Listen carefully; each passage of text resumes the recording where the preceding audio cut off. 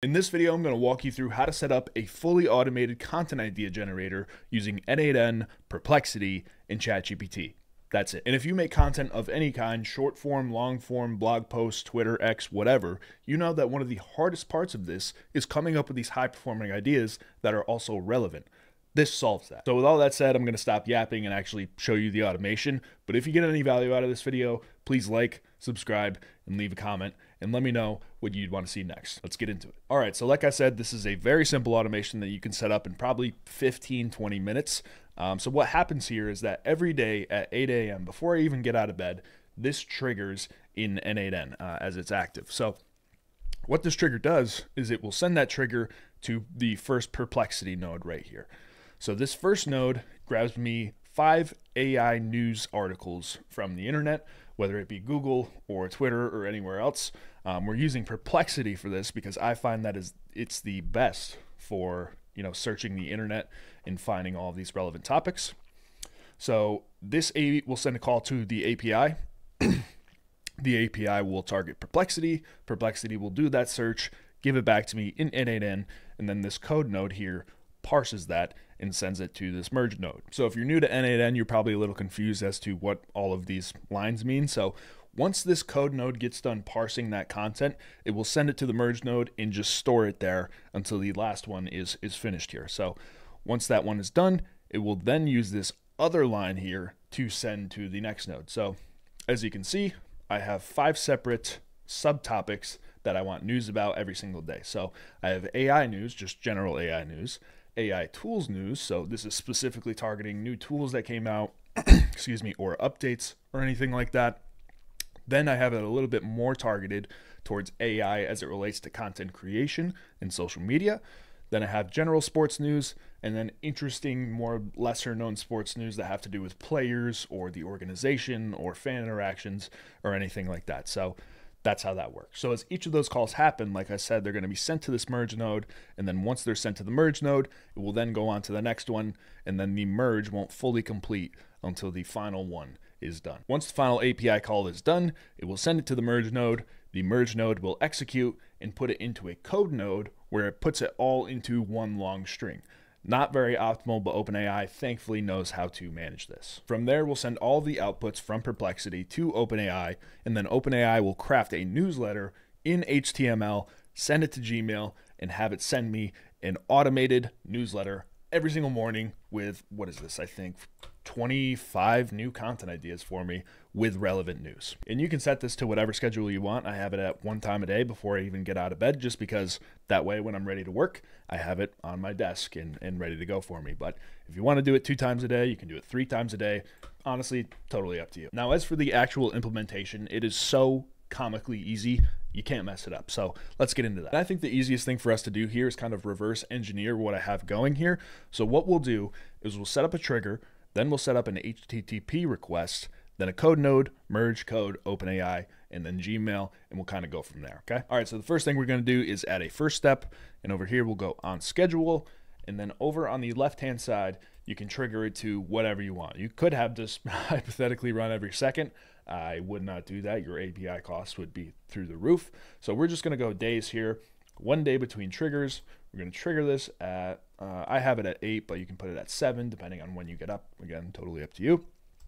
And then we'll leave that. So the next thing we'll do is we will set up an HTTP request. Then obviously this, if you're not familiar with n8n or any code or anything, will look very complex to you. So what we'll do here is we will go to Perplexity, and then we'll scroll all the way down to our account, and we will go to My Account. From My Account, you want to go to API Group, and on the bottom, you'll see Documentation. This is what you want to click. So once you're on Documentation, you'll come up to a page that looks like this, and you'll hit Quick Start, and go down, down, down. None of that really matters. But what you want right here is an example API call with the curl and Python. So once you get to curl, press this copy button here, go back to your n8n workflow, and then at the top here, you'll see an import curl button. So you press import curl, and then just Command V that in, and import. Once this gets imported, this is where things get a little complex, and you should definitely be paying attention at this point. So right here, you will see that the name and authorization are there. This is pretty much just your API key. So it says bearer and then API key in brackets, curly brackets rather. So you want to delete this API key where it says the placeholder API key. So then what you'll do is go back to Perplexity and you will go to your API keys section. Now, I am not going to show you my API key, obviously. This will be 100% up to you. This is very cheap to run. Just generate a API key and then paste it into this, this value here right after it says bearer. You have to keep the word bearer in there. And then from there, we can move on to our actual prompt that we're going to be sending to Perplexity. So for this, we're going to be using Sonar Pro as the model, and the system prompt will be, super basic, super generic, be precise and concise. You can also change this to whatever else you want. I find this gives you the best output, and it's also the placeholder that they have in the curl. Now, right here is the prompt that you want to edit, where it says content. How many stars are there in our galaxy? That will be the placeholder that they have once you import that curl. And the prompt you can put in can be super simple here. So I'm just going to copy and paste the one I have for my other one.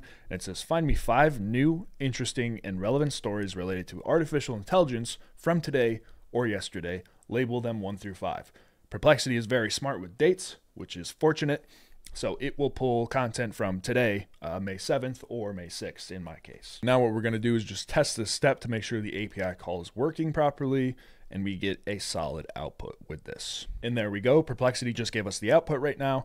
It is in JSON. You don't have to worry about the formatting. We will figure this out later. So then what we're going to do from here is just add all of the other nodes that we need to add just to get this all set up and thought out. So we'll add a code node right here. We can leave that blank for the moment. We'll put it over here. Then we will add a merge node. This can get a little tricky. And then we will add another code node right here, code node here. And then an OpenAI node, if I can get there, OpenAI. And for the OpenAI node, we're going to do message a model. You can leave that blank. Let me just reformat all this stuff real quick. Leave that blank. And then we will finally do a Gmail node. And then we'll go down to send a message. All right. So now that that's all set up, that is what our basic workflow is going to look like. We already know that these two work, so that is good to go. Then we just have to do the rest, and we're ready to roll. So now what we'll do is we will connect this HTTP request to the code node. We'll double click on the code node, select all, and Command V. This is 15 lines of code. I will put this in the description for you just to copy and paste, make it easy for you. But essentially what this is going to do is better parse your content to have its text output as well as the citations that they gave you. It's just easier to map this when you put it into the merge node and then want to feed it to OpenAI. So now as I'm doing this, I realize that this merge and code node are pretty redundant and you actually don't need them if you're only doing one HTTP request. But if you're doing 2, that's when you would need these 2 lines of code. So we will just do 2. So what we'll do is we'll copy these, we will paste them and put them right below the originals. So if you're doing 2, you want to send this original code node to input number 1, and then you want to connect that code node back to this HTTP request. Now, obviously, we don't want to run the same search twice, so what we can do is we already have this HTTP request copied and pasted. So it says, find me 5 new, interesting, and relevant stories related to artificial intelligence. I can say content creation. From today or yesterday, label them 1 through 5. So now we can test this workflow and see what it comes up with. So again, it's going to run that HTTP request. Probably could have pinned that data, but it's going to do that again, send it to the code node, send that to the merge node, then it will go on to the second one with the first node already saved in that merge. All right, so that executed successfully. Then we'll connect that code node up here to the merge, and then we will click on the merge. Now for the mode of the merge, there are a lot of options that you can pick. We're just going to do append for this one, but this is where it gets pretty important, the number of inputs. So obviously on this one, I only have 2 inputs. So you basically just need to think about how many HTTP requests are you sending. In this case, we're only sending 2, but if you were to have 3 or 4 HTTP requests, you can just change this number to 4 and then connect those code nodes over to the inputs. But since we only have 2, we're going to switch it back to 2.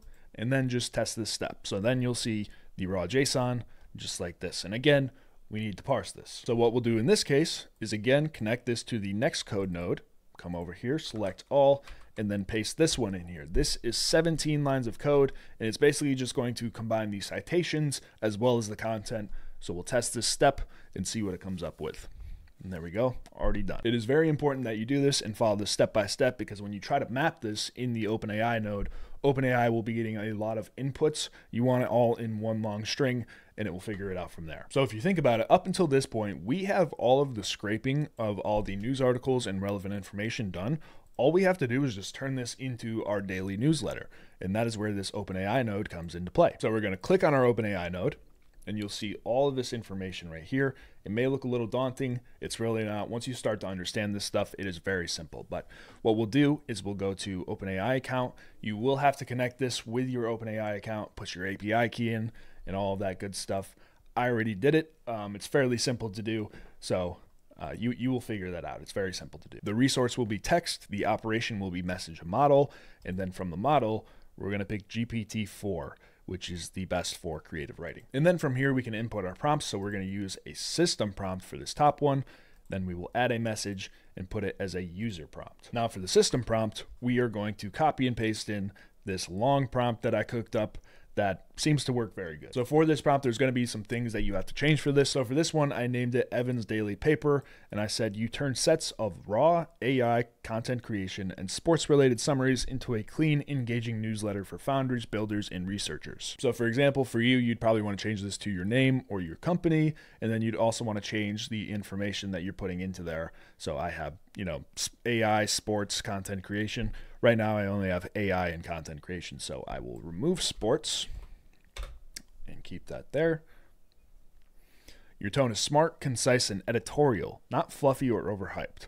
Write like a best friend talking to a 25-year-old friend, and humor when applicable. Reorganize all these inputs into a digestible structure and break the newsletter into 5 sections. This was my original prompt. We only have 2 now, so we'll put 2 as AI news, and then we'll go to content news, and then we can delete these other 2 here. Newsletter format, title and intro, group sections, each story, bold headline, 1 to 2 sentence summary, an angle we can take to turn this news into short form content for social media pages, a citation to that story, and then ending with a witty outro. That's just some flair I added there. You can do whatever you want. Include all news given to you in the combined content, and then right here is the pretty important part, where we're going to format this output as HTML so we can just toss it into our email, and then it's nice and structured when we go and read it at 7 or 8 a.m. The next day. Your tone is smart, conversational, and concise like morning brew for the AI and content creation world, and the email structure should look like this. Output valid HTML only, no code fences, no explanation. Again, it is very important that you have this HTML stuff in here, because if you don't, your email will look terrible every single morning. And I'm not going to make you write all of that down. I will also put that in the description so you can just copy and paste it. Then for the user prompt, we're going to put in, here's a large batch of news blurbs and citations, group and summarize them into a clean newsletter. Then we will put a colon and move to the next line. And then what we'll do is come over here to this code and drag and drop this combined content into there.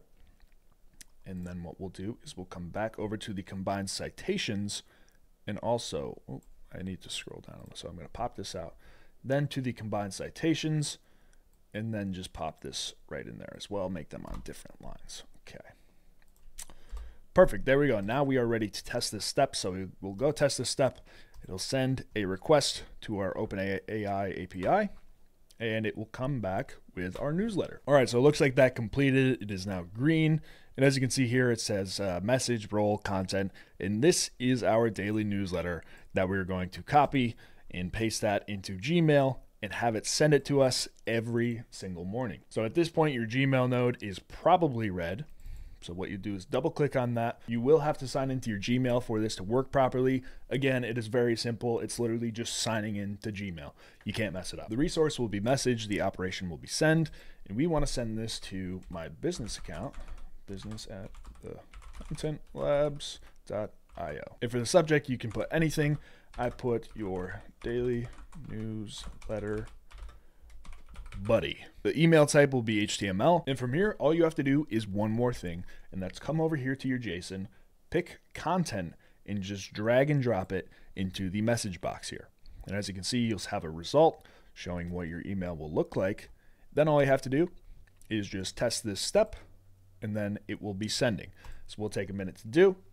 Then go to your email and watch your email pop up. And there you have it. Your newsletter was sent directly to your inbox without you lifting a finger. There's a headline, a subheadline, and then 2 different sections for all the news that we want. And along with that, every single news story has a source attached to it, so you can click on it and get more information if you really want to do a video idea about that, or if you just want to learn more about it. So obviously this is very bare bones at the moment. You can spruce this up, but I found for me this is a super easy thing to do to get my day started, get the ball rolling with my content ideas for the day, and it's really helped a lot. And if you want to customize the output even more, make it more tailored to you or your niche, all you have to do is just go back to this OpenAI model and change the prompt to be more like you or more like what you want. Same thing kind of applies with the HTTP request to Perplexity.